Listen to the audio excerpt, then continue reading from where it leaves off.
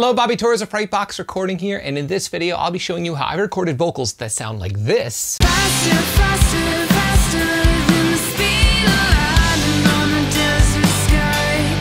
Sea burns brighter, brighter, brighter. Using a cheap $69 Behringer USB interface, all done within a tiny corner of my unfinished basement. Let's dive into it.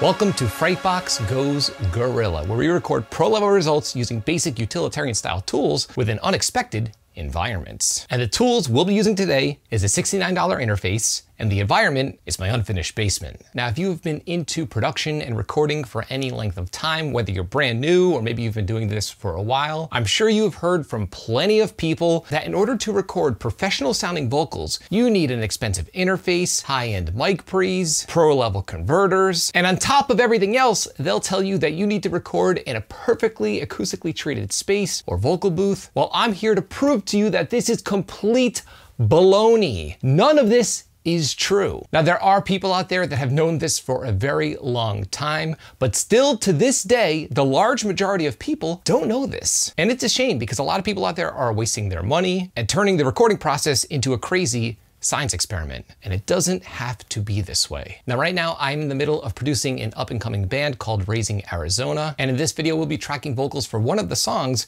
that we're currently working on. So with that being said, let's get right to it, and I'm gonna dive deep into the gear that I'm using and the space that I'll be recording these vocals in. All right, well, here we are. This is where today's vocal session will be taking place. First, let's talk about the actual space itself. This is just a corner of my unfinished basement, and it is definitely not acoustically treated in any way. I've put $0 into acoustically treating this space. As a matter of fact, there is a good chance that your bedroom is probably a better place to record vocals than this basement. And that's it for the space itself. Let's talk about the computer and interface. So right here is my little makeshift control room. The computer I'm using is a 2012 MacBook Pro. You do not need a crazy new computer to record and mix. I'm also using some cheapo PreSonus Aries monitors, which I think are great. And the interface is a Behringer Euphoria UMC 22. It's a $69 USB interface. And with that being said, it is not gonna hold me back from tracking pro quality vocals. Now, the only other piece of gear that I'm using for this session is a condenser microphone for the actual vocalist. And today I'm using an Audio-Technica AT4033A. And aside from that, the only other thing I'm using is a beat up pair of old Audio-Technica headphones, which I've had for almost 20 years. They've seen better days, but they're still working. Now, I have the microphone plugged directly into the interface, and I'm not using any external headphone amp. The headphones that you'll be using for monitoring are connected directly to the USB interface. All right, and that's the entire setup that I'm using for this vocal session. Extremely affordable. Any 15-year-old kid can have this in their garage or bedroom or living room or whatever. So with that being said, let's jump into the actual recording, and then afterwards, I'm gonna dive deep into my DAW, solo some tracks, and explain to you how I'm making these vocals sound so professional, even though I'm using a $69 interface. Let's track some vocals. I would say let's do the first verse. We'll take everything up to the chorus. Okay.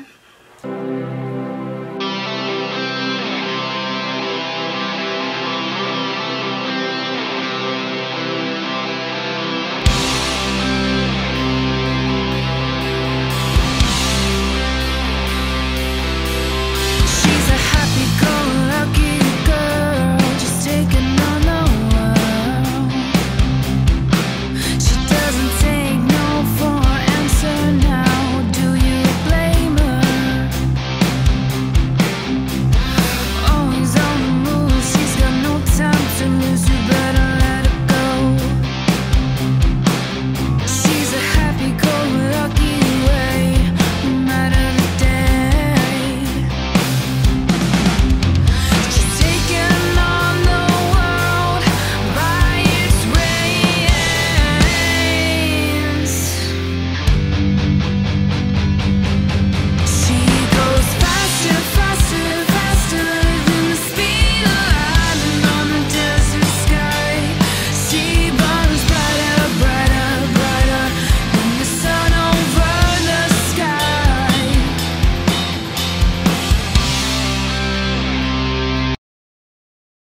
All right, well, it has been a few days and I'm extremely happy with the way that the production is turning out so far, especially the vocal tracks. Now this band, Raising Arizona, is more of an alternative rock, indie rock kind of vibe. And for this production, I wanted a big, natural, ambient sound. And that's one thing I want to bring up before I dive into the vocal tracks. A lot of times people think that because they're on a budget, they have to program everything and everything has to sound digital. It's not true. You can still produce and record in an old school style way, even if you're using modern day budget equipment. And right now, I'm going to share with you how I achieved that silky analog style vocal sound, even though again, I'm using a $69 interface and I've recorded the vocal tracks in my basement, my untreated basement. So the first technique that I would like to share with you and that I want you to absorb if you're interested in producing pro level vocal sounds in your home studio is to simply deaden your space. Now, the reason why I'm bringing this up is I don't want you to think that this has to be overly complicated or that you have to drop a bunch of money on acoustic treatment. As you saw, I was recording in an untreated basement, but I do have a couch in my basement and a rug in my basement. Now, is my basement perfect? Definitely not. It is not perfectly dead. There are some subtle reflections, but guess what? This is rock and roll, and that small amount of reflection and extra noise is not gonna really affect the vocal performance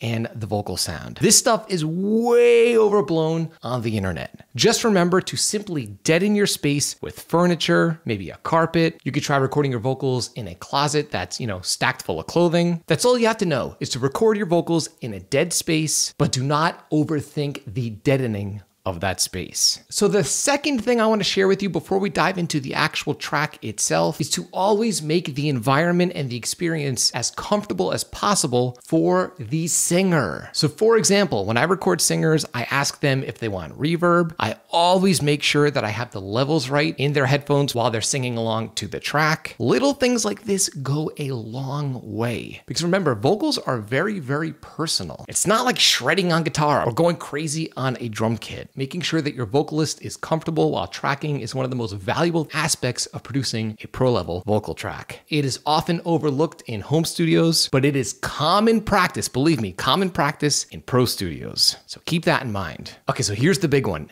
If you're looking to produce a pro level vocal mix, regardless of the gear that you're using, you must be using a solid vocal chain. Now, I don't care if you're using analog gear and a tape machine and a console, or if you're mixing completely in a DAW like I am, using only plugins. You have to understand how to process a vocal sound in the same fashion and workflow that the pros use. So with that being said, let's take a quick listen to her vocal track. She's a happy-go-lucky girl, just taking on the world. She doesn't take no for an answer now. Do you blame her? So what I'm gonna do now is I'm actually gonna solo her vocal track, and let's hear what her vocal sounds like completely dry. So in other words, what you're hearing is literally just the vocal mic plugged directly into my $69 USB interface. Always on the move, she's got no time to lose, you better let her go. She's a happy-go-lucky way, no matter the day.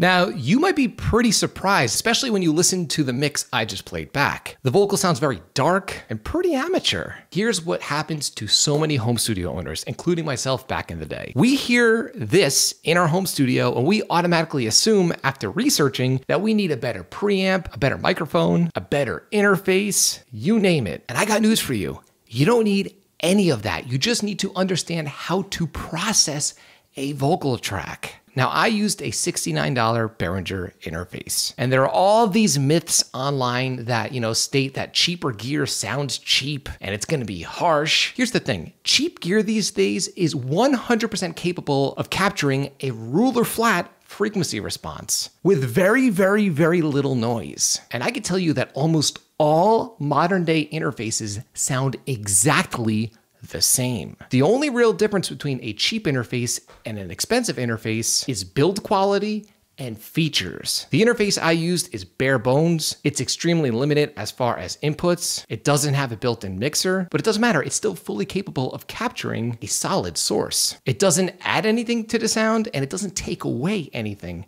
from the sound. So because of that, I have to add all of that analog excitement and all of that processing in my DAW. And it's a lot easier than people think. So up first in the chain, I'm adding some console emulation. I'm also adding a tube preamp emulator. And I also want to say this, don't worry about the plugins I'm using. The plugins I'm using are irrelevant. As long as you understand to add some form of analog emulation plugins, you're good to go. Don't overthink this process. I have a stock compressor that's catching some of her stray peaks while she's singing. Now here's a big one. EQ. You have to remember to cut frequencies from your vocal track. You're not gonna need anything really below 150 Hertz or 100 Hertz. There's gonna be a ton of lower mids that you can get rid of or reduce. And that's what I'm doing here. Just pulling out some lower mids, just a little, rolling off all the low end, and notching out a few of the harsher frequencies in the upper mids and top end. Very straightforward. But as you can hear, this is the un-EQ'd sound. She goes faster, faster, faster than the speed of light and on.